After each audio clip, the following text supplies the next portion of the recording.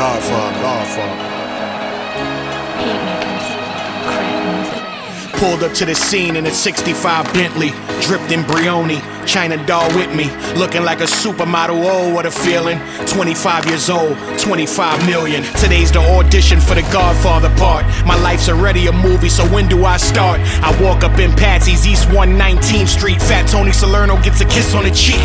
I know my way around, not my first time here. Been doing overnight cigarette loans for 10 years. I say hello to Danny Pagano and Tough Tony. Nicky Domino gives me a nod, they all know me. They ask why I'm there so early, I say the part. They say what part? I say the movie, why not? I don't look like Carlo, they all begin laughing. 3 p.m. ready for the lights. My name is Gianni Russo, a.k.a. Carlo, the infamous son-in-law from The Godfather. I'm now known as the Hollywood Godfather, and this is my story. Walking with a limp like will I ever run? Once again, or is this it? Am I forever done? Living in the hospital was never fun. Some people were cool, but not everyone. You never know. Welcome, everybody. It's time for another Hollywood Godfather podcast. And I have my compadre and co-writer, Pat Piccarelli, with me today again, as usual. And we have an amazing guest today that Pat will tell us about. Hey, everybody. Hope everybody's doing well. As Johnny said, we have a guest, and we've been doing this show. We're in our 5th year, and we have never had a guest like what you're going to hear for the next 2 episodes. This is going to be an episode that'll drop twice, once next week and once the following week. Before we introduce him, I'm going to read a quote from him, and then we will get on with the show. We don't belong to nobody, and everybody belongs to us. If you've got it, we want a piece. This was the motto of the Ghost Shadows, Chinatown's most feared criminal gang, and for almost a quarter of a century, it was the creed of which I lived my life. What was mine, and what was yours was mine too. I did what I wanted, took what I liked, and smashed everyone who got in my way. Whether you were a rival Chinese-American gangster, a Dominican drug dealer, or a made guy in one of New York City's infamous 5 mafia families, it didn't make a damn bit of difference to me or my crew. Understand this, all gangsters are violent, but the Ghost Shadows took violence to a different level. Close quote. At that, and without further delay, we introduce to our audience, Kenny Wong. Hey, Kenny. Hi, thanks for having me on. Oh, we've been looking forward to this. Kenny, we have a lot of mutual friends. I read your proposal. Peter and Tommy Gambino, all those guys. By the way, we also want to thank Michael Moy, who set this up. Michael Moy was a guest of ours a few weeks ago. He is the spokesperson for Chinatown Gang Stories. It's a YouTube channel. If you haven't checked it out already, please do. It's fascinating. Okay, Kenny. I grew up in the same neighborhood you did. Of course, different families, different lifestyles, etc. But what I read here and what I learned about your life is so fascinating. You know, when we opened up the show, I said to our viewers, you're not going to hear anything like what Kenny has to say in any of our previous shows. And we've done over 200 of them. So start out. You were a die low in the Ghost Shadows, correct? I wouldn't say. I would say I would be in the middle management. Okay, what would that compare to a mafia crew? Is that like a captain? A capo. Oh, yeah. I have the status of it, but I don't have the title. Yeah, okay. Right. My boss is the head of the gang, and I answer only to him and nobody else. Okay, so how old were you when you got involved? First, I was just affiliated, hanging around with the younger crew. Started probably like around 14 years old. And then when I was 17, it became a full-time gig. I started hanging around with the crew in Chinatown, the main crew, the Bayard Street Ghost Shadow. And once I'm down there, the boss, the leader of the gang, already took a liking to me and had me by his side, and took me under his wings, and that's when I really started. When I was 17. Well, you joined. Well, while you were involved, you had a specific goal, and that was to avenge your father's death. Yeah. Well, I wouldn't say avenge in a way, but I was very. When my father passed away, I was only 10 years old, and I guess it traumatized me to the point where I felt a lot of hatred. Well, he didn't die of normal circumstances, though, as I interpreted it. What do you mean? He didn't die just of natural death. Oh, he got gunned down. When you say my father passed away, most people think he had an illness. I just want to clarify that. Yeah, somebody put a hit out on him and took care of business, and it really traumatized me, and it got me. My personality changed to a very hatred young little kid, and the way. All right, Kenny. Yeah. Tell us a little bit about your father, because you were a little bit disillusioned as a kid. You had no idea to the extent he was involved in things perhaps he shouldn't have been involved in. So give us the background as you knew it. Okay, my father was a businessman in Chinatown. He does import, export, dry goods for restaurants, and all sorts of other stuff. He started off as an electrician. And then he jumped into other businesses like import export, and he also have a lot of dealings with gambling. All Chinese love gambling, and my father was one of those guys that is very compulsive and addictive to gambling, and he started running his own games, underground gambling joints.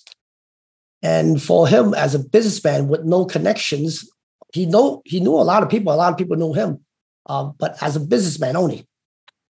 So he had to get in contact with a certain group of people or gang for protection, or so it won't get robbed. The place won't get robbed, and the customers will feel safe going in and out and playing at his joint. So he got in contact with the then Mott Street Ghost Shadows, the highest leader, the Peter Chen, Kids Eye. So they became partners in the gambling joint that they had in Baxter Street, across the street from the Tombs. Yeah. What did he do wrong to get himself a target of a hit? What did he do wrong? A few things. Number one, he didn't belong to any tongs. Okay, explain to our listeners who don't know what a tong is. A tong is supposedly a community merchants association, do good for the community. Whereas if new immigrants come over, they have no means of getting a job outside of Chinatown, and they will help them if they start up a business in Chinatown. They will ask for advice and how to go about starting the business within Chinatown. In reality, they're just like a mafia organization, but they don't do their own dirty work. People that does it are the hired hands like us. We're the street kids, and we're the ones that does their dirty deeds when it needs to, when time calls for it. Okay, so this was the An Liang and the Hip Sing, the two main tongs. Yes. Okay, so you were saying, your father was gambling, and how did he get on the wrong side? Which tong was it, first of all? He has good relation with both tongs. Okay. But the main thing that really troubles me is that I don't understand why, if you're dealing with these type of borderline underground business type of dealings, you should have become either all Hipsing or Only Tong member, so you get protection. If you're a member of them, it's like if somebody needs to put a hit out on you or disrupt your business or pushing up on you or extorting you, you're under the protection of the association that you are a member of. And if there is a hit that needs to be sanctioned, the heads of the association at times need to be confided, and if it's okay to go about it, Okay. What did your father do that pissed them off?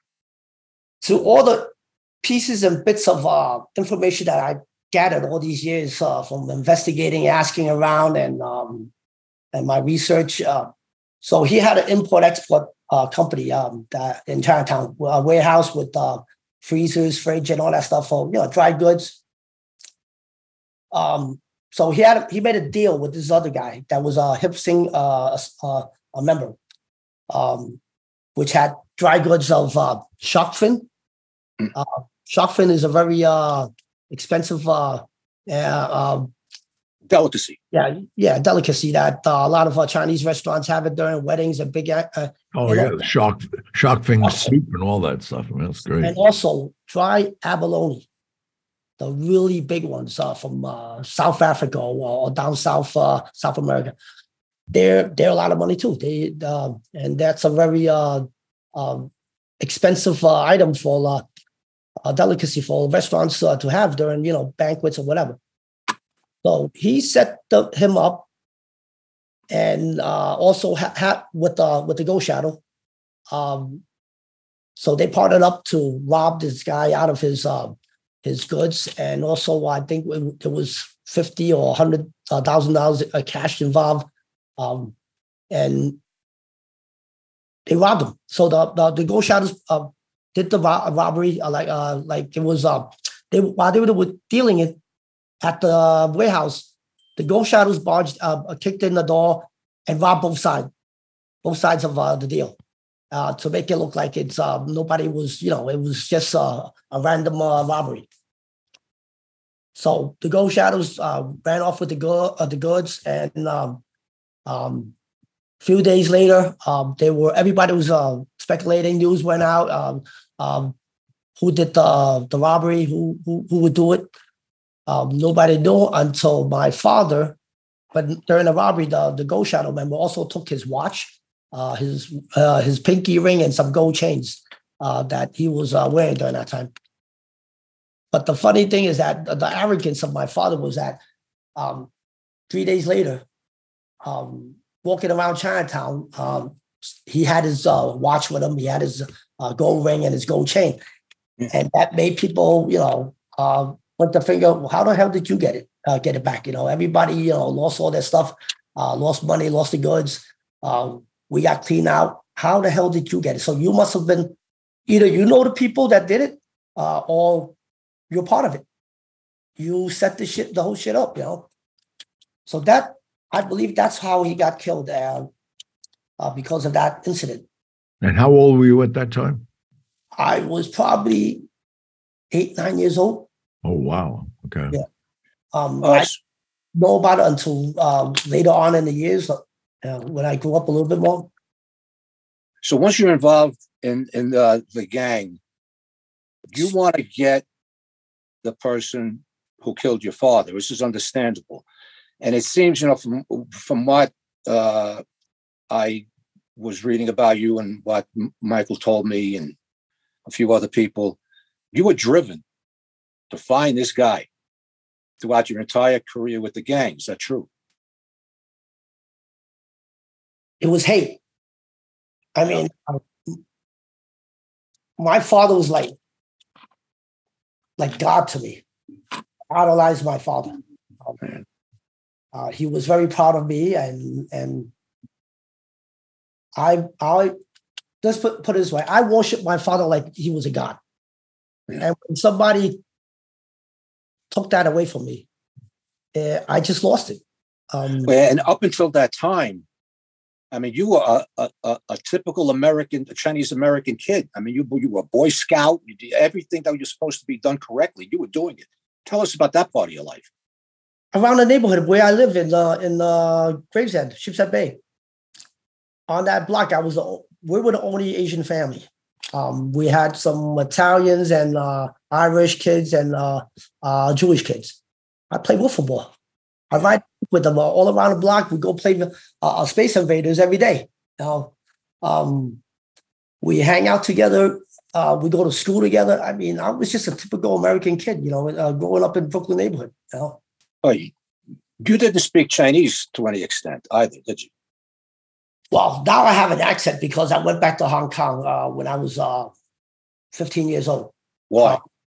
I was cutting out of school, not coming home, hanging around with friends, and then eventually word got back to my family that I was starting to hang out in Chinatown, and that's a no-no. Okay, so this change in attitude was because of the effect your father's death had on you. Yeah, absolutely. Oh, yeah. Okay, well, so to anybody, I think. I mean, but still, now your family wants to get you away from these bad influences. So how do you wind up in Hong Kong? With who did you go? Or did you just, they sent you off? During that time, I was the only grandson from the oldest son. So I carried the family name. And being the only grandson, from that lineage, they want to preserve and protect at all costs. So they thought that if they bring me back to Hong Kong and learn a little bit Chinese, how to be a little bit more subtle, learn the traditional ways of a normal Chinese kid, I will probably, discipline myself, learn some discipline. Okay, in reality, Hong Kong is bad. You got mixed up with the triads, correct? That's a breeding ground for triads. And how did that happen? And what happened? I was going to school in this they call North Point. I was being Kowloon. I was 15 years old. I was 15 years old.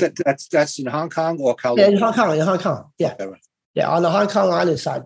So for me as a American kid going back to Hong Kong, that my Chinese, my Cantonese were very, very, very poor. They made fun of me all the time, pick on me. I probably because the cultural difference. I grew up in America, they're in Hong Kong. The way I dressed was different than them. So I was the target of being bullied. And for me, not always have that attitude that I'm not going to be picked on. I stand for myself. So got into a lot of fights with them, and eventually got into a lot of trouble with school. Even though I was a foreign exchange kid, one of my classmates told me, if you want them to get off your back, you have to join Triad. If you're a member, and they know that you're a member, they'll leave you alone. You have protection. So I said, why not? Why not? Let's do it. So I joined the rival Triad from the guys that was picking on me. And it worked. I had peace throughout during that time. But so about how old were you at this point? It was the first couple of months when I was back there. It was beginning of probably right after I would say 15 and a half years old. Not okay, even. So you're in the Triad, and you feel a sense of peace, but you feel also a sense of camaraderie. You got people on your side. You're with something that gives you purpose. Yes. And how did that progress to the next step while you were in the Triad? Well, there was an ongoing turf war going on with for construction site, which Triad will control the operations of that construction site. That's big money for the organization. It's basically extortion of the construction site, right?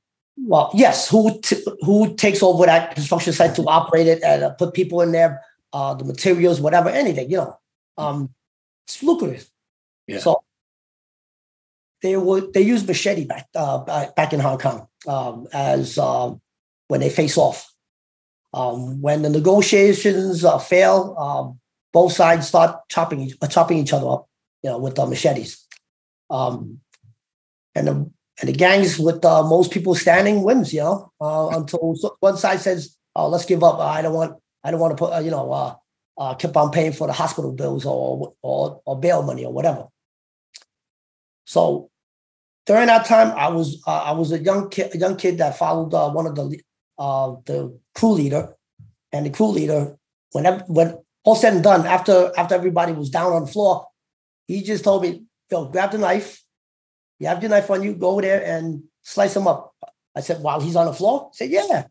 You have to smell the blood, and once you smell the blood, the next time you'll be able to do it without anybody telling you. You want to do it." And you did it. Yeah, I did it. How'd it make you feel first time? I don't know. It was the feeling was nervous, scared, or excitement. Well, let me ask you this: how'd you feel the second time? Second time was easy. Yeah, that's what I figured.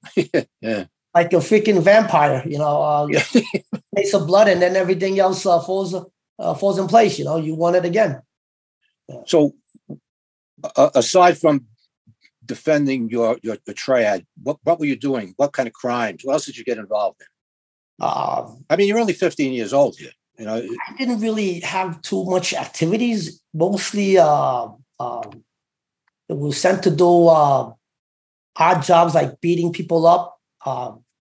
Follow one of the older guys while he's on collection to face off as muscle. Yeah.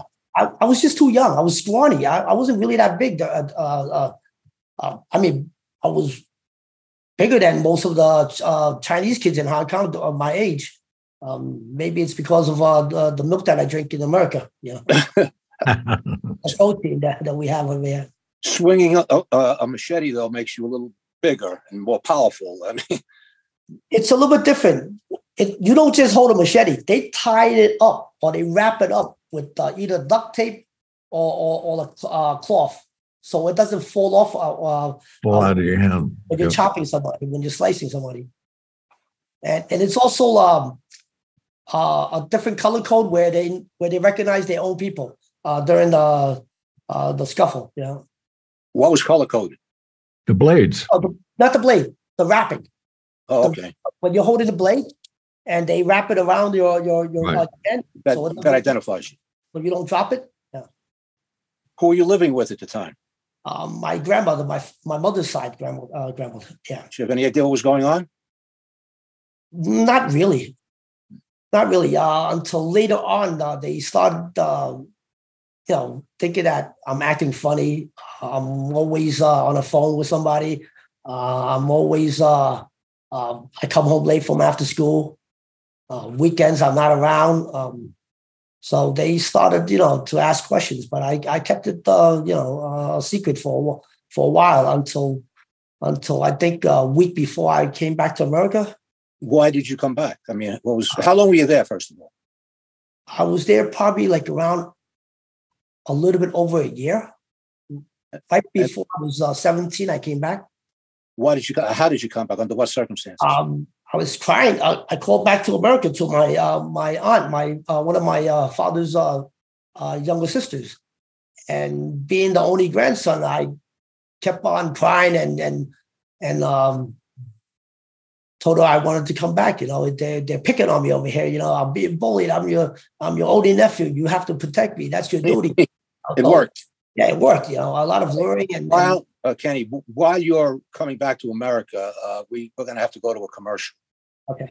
All right, please. All right. We'll be right back. Remember, we know where you are, so don't go anywhere. We are pleased to announce the publication of a new book series from Gianni Russo and Patrick Piccarelli entitled The Sixth Family. When the alleged daughter of Marilyn Monroe asks for help, Gianni Russo becomes entangled in a web of lies and violence in the search for the late actress's diary. Soon, he is enmeshed in a mystery that involves a presidential candidate, a disgruntled mafia capo, a retired NYPD detective, and the past of mafia boss Frank Costello. Russo must race against the clock to stop a hostile reorganization of the American Mafia, while trying to stay one step ahead of a faceless killer. While listening to this book, skillfully read by Gianni himself, the listener will have to determine what is true and what is fiction. Or as Gianni says before this epic story begins, this book is a work of fiction, except for the parts that are true.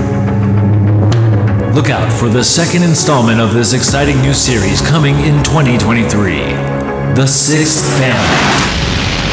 Book 1 is available now on Amazon.com. We're back. Okay, so when we left, you have arrived back in Chinatown. Did you seek out the Ghost Shadows? Did you? No, you had a taste of the life now. Mhm. And was this what you wanted to do? To be honest, I was never a really violent person until my father passed away. You know, it changed me, my whole personality. It brought out the devil in me for some reason. It took me a long time to fix myself mentally to get to where I'm at right now. Yeah, I was very determined. Once I got back, I said to myself, I think I'm ready. I got the proper training. I think I got the balls to do whatever it takes to be. Your father's cousin was Benny Ong, and I know who he is or was. Tell everybody who Benny Ong was. You talking about the Godfather of Chinatown? Yes. No, Yeah. He wasn't a cousin. My grandmother has the same last name. They're from the same village. Okay. Through hundreds of years of bloodline, they are considered uncle and a niece. Yeah. One level higher status, one level higher than my grandmother. So my father is like a grandnephew to Benny Ong. Okay, so explain who he was. Benny Ong is the AKA Uncle Seven. He was I would say the forever president or spokesperson for the Hip Sing Association. It's located on Pell Street.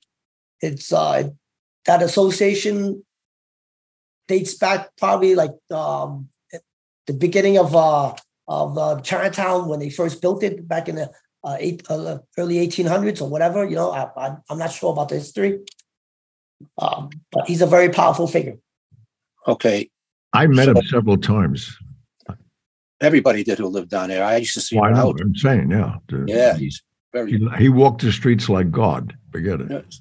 Everybody respected him. Did you seek him out? Did you want to go into the lifestyle, and he was your conduit to get into the lifestyle?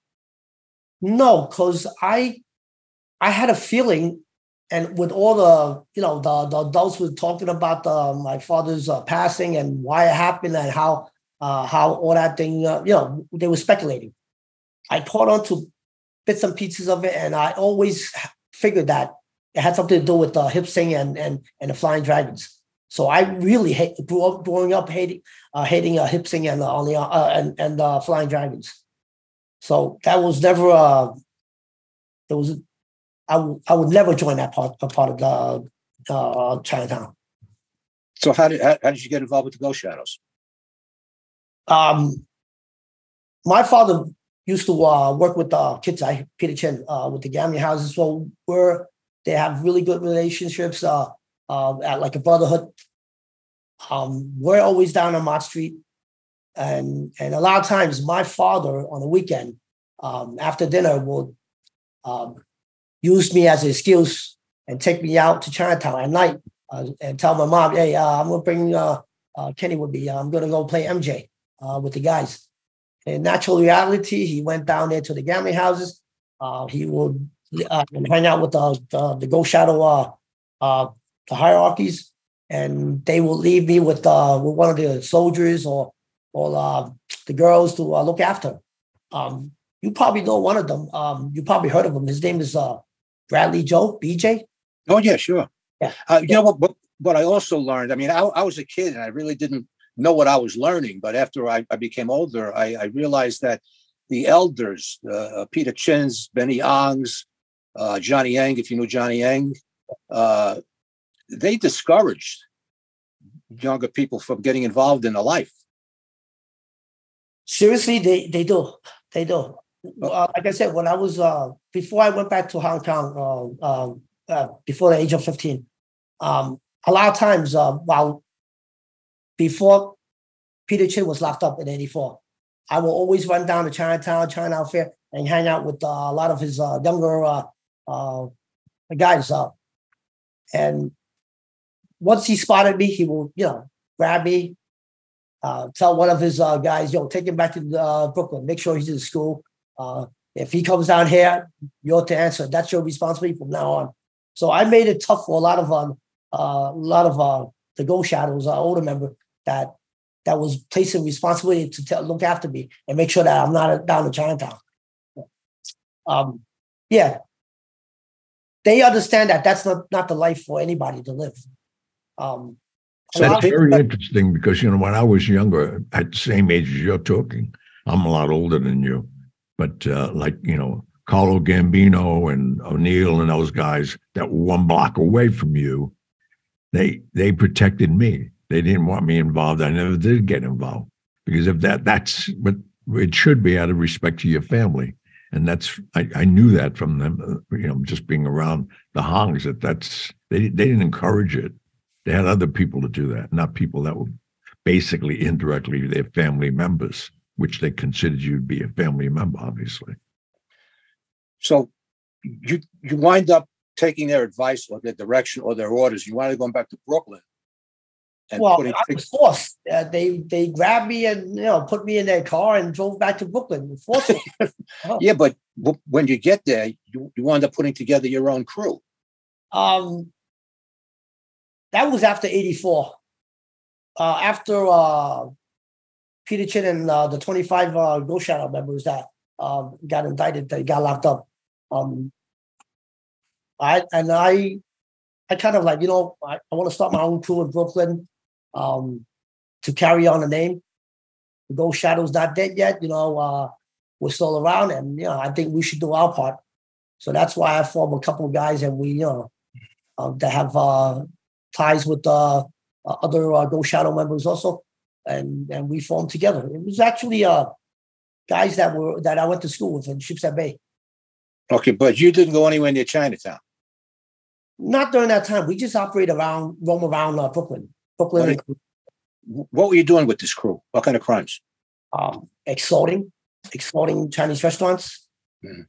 We're very low level back then. We just kids. We didn't really even know the trick of the trade yet. All we know is that we run out of money. Let's go extort the Chinese restaurants. Tell them that they're under our protection from now on. They're up for grabs anyway. It's the outer perimeters of Chinatown, so nobody should be able to. Nobody has a claim on it yet.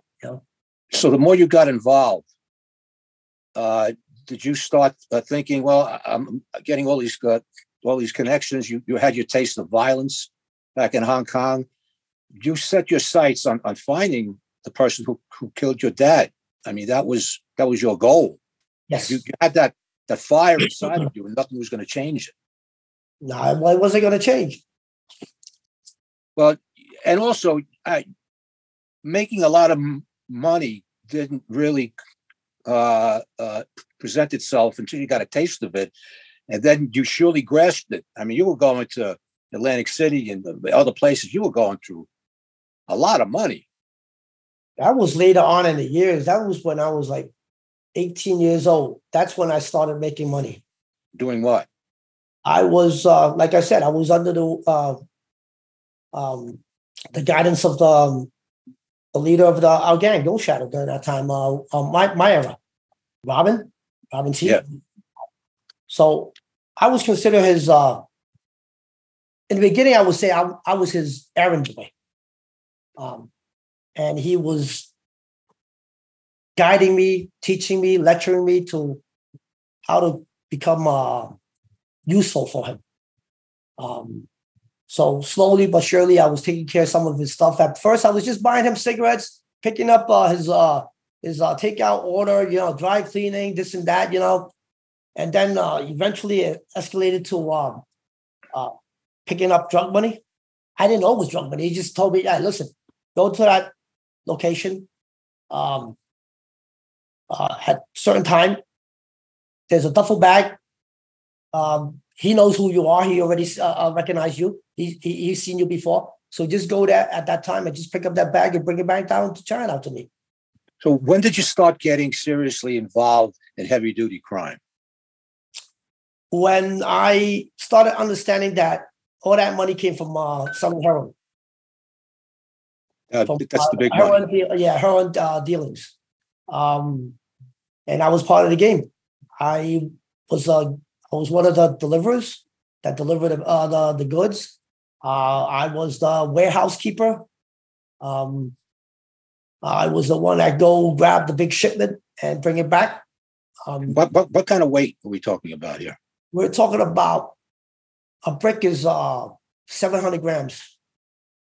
That's how it comes from the Golden Triangle. Okay. Probably like what, a pound and a half or something like that. Yeah. And the price of it that we pay for probably like around 60, 65. And it's so pure that you could chop it up. You could cut it into like one brick can make like around 6-7 bricks, to be honest. Well, so you're talking close to $500,000. For one brick, and you could probably sell that brick for like around close to 100. And if you sell it to the Spanish or whoever that's that street level, you could probably bring it up to 130 per brick. So how old are you at this time? I'm 53. I mean at the time. 18. Okay, so now you're making a lot of money, and you discover Atlantic City. Tell us. I mean, I was reading about this what you were doing down there, the money you were going through. Tell us a little bit about that. I'm not really a gambler. I go down there to eat, buy stuff, spend money, whatever, but I don't gamble. I'm not a heavy gambler. I was too young. I didn't even understand how the games were played. When I first went down to Atlantic City, the first time it was Robin that took me down there, my boss. And I see the way he plays, and obviously all street guys got a habit. I used to do coke, without him knowing, but I carry his stuff for him. He used to do a lot of coke too. So I was the one that holds the goods for him. Whenever he needs it, I would give it to him, and then I got hooked on myself. I wouldn't say hooked on during that time, but curiosity, I would be playing with them, with my friends, snort a couple lines, drink, party with the girls in Atlantic City. But I wasn't much of a big spender until later on in the years. That's when I discovered that how to play the games, how to gamble. What kind of money were you going through? I will say, if I ever lost money, it wasn't in Atlantic City. It was football betting with the bookies in New York. I would bet on every single freaking game for that Sunday. I don't know much about college football, but NFL, I will bet on every damn game. Thursday, what kind of money? Sunday and Monday, those 3 days. And if I'm lucky, I might make out something, but most of the time I lose.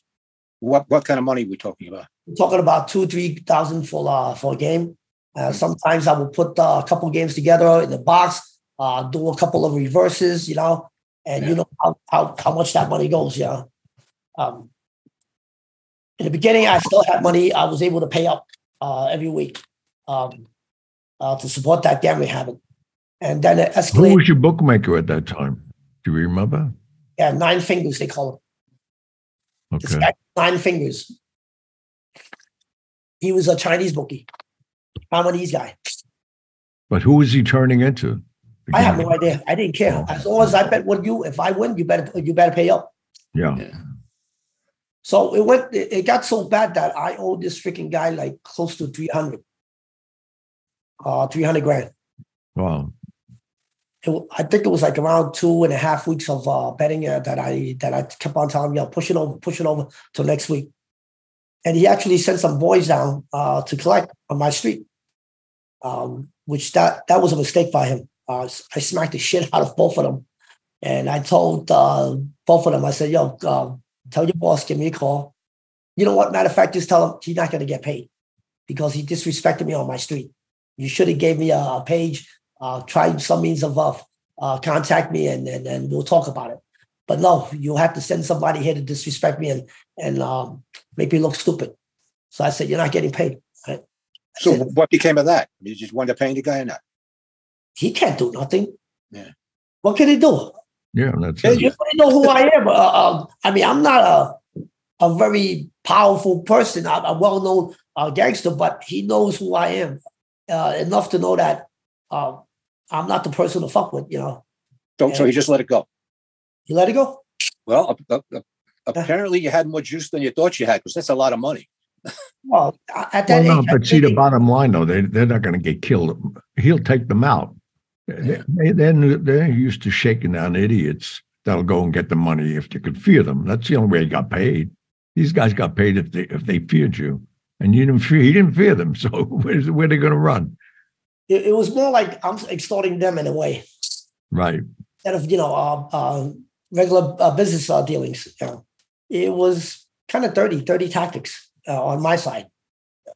So as your career, if you can call it that, escalated, what did it escalate into? What were you doing? Aside from the drugs, and I mean, there were robberies, I'm sure, we discussed that. I was taking care of a lot of business for my boss that was passed down from Aliyah. Like there was an incident in Cleveland, Ohio. One of the gambling houses that was being operated in Cleveland, Ohio, under the banner of Aliyah Association, was being. There was some problems there. There was a guy that started trouble. There was a guy that played there, lost all his money, and at the last bet, he pulled out a .38 revolver and placed it on a bet. I'm betting this, right? And you better fucking pay if I win.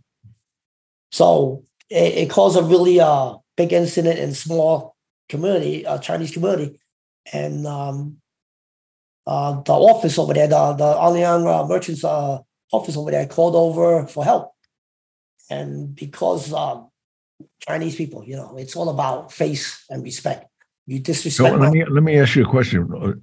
Acting as my audience would, in Cleveland, that also was a Chinese organization, not Italian. No, it was a Chinese. There was an Aliyah Association there. Okay, that's what I'm doing. No, that's what I'm talking about. So they asked for help, and they sent us over there, and we went over there and took care of business. I didn't take him out. I just broke his hand, broke his hand with a hammer, messed him up really bad. I even took his gun. I said, "Oh, nice piece." I took it with me. I never brought it back. I left it in Cleveland, but we just messed him up. We just show him a lesson. That's all. Don't mess with this place. This is not a place where you should start trouble with. You were pretty well known by the 5th Precinct, as I recall. They never bothered you, well, except this time you hadn't been arrested. I don't think I've been arrested a couple of times, but time. You did no time. They let me out. Yeah. They didn't put me through central booking and all that stuff. I guess they didn't want the trouble. They were on the payroll. I wouldn't say they were on the payroll. It wasn't serious enough for them to do that type of paperwork. And you know what? Just give me a warning. Don't start any trouble. You give us trouble, we don't start them. We won't bother you. Any serious problems with the other gangs, Fook Chin, or any of them that you really had to go to battle with?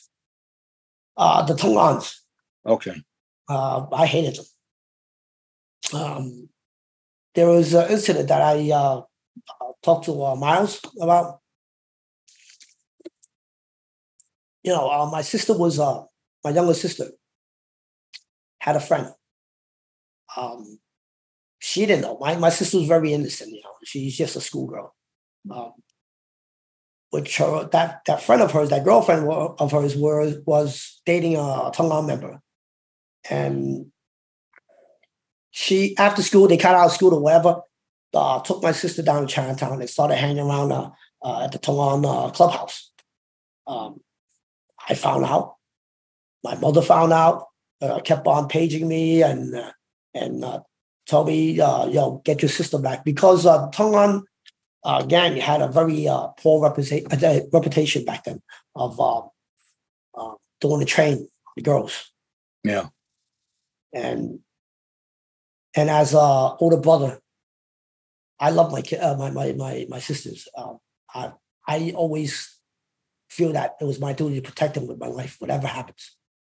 So, excuse me for one minute.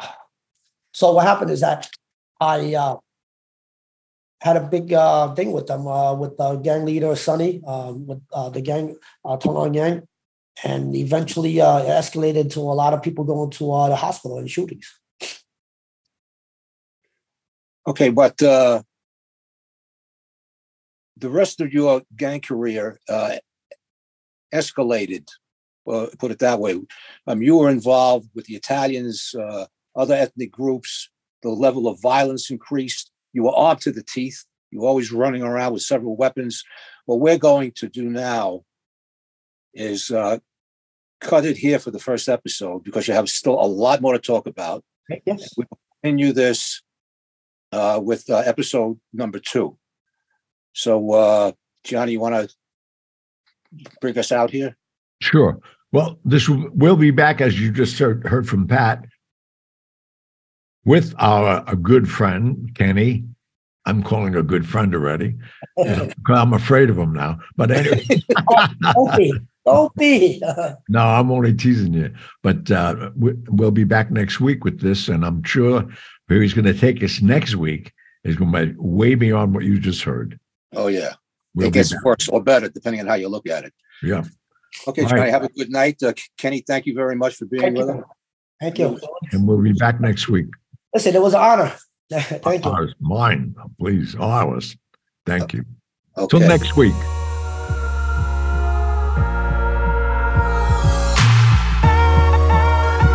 And that was that. But I'll be back. Thank you for tuning in to the Hollywood Godfather podcast. You can contact Gianni Russo or Patrick Picciarelli with your questions and comments through the contact section of our website, HollywoodGodfatherPodcast.com, which is where you can also subscribe to our weekly newsletter. You can also call and leave us a message at 646-776-3038. Remember to follow us on Instagram at Hollywood Godfather and on Facebook, as well as leave us a review on Apple Podcasts. We'd like to know what you like about what we're doing, what you'd like to hear in the future, and anything else you might suggest to improve our podcast. Most importantly, hit the subscribe button. We'll be back next week with stories of the mob in Hollywood, as well as answers to your messages. Good night. My kids still can't believe I sat with a saint. My life's like scenes out of a movie. I'm the Hollywood Godfather, truly. I got stories with them all. You know, celebrities, world leaders, icons. Who knows what's next for me? I'll never get too old to have a little fun. Come on, I'm Gianni Russo, a genuine one of a kind. What a ride it's been, this life of mine. And I ain't done yet. I'll be back. Until next time. And that was that.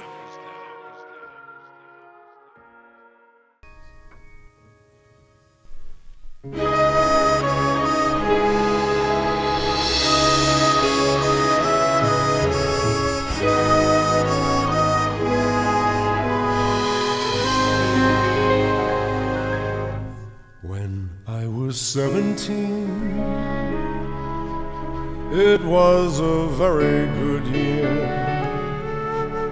It was a very good year for small town girls and soft summer nights. We'd hide from the lights on the village green when I was 17.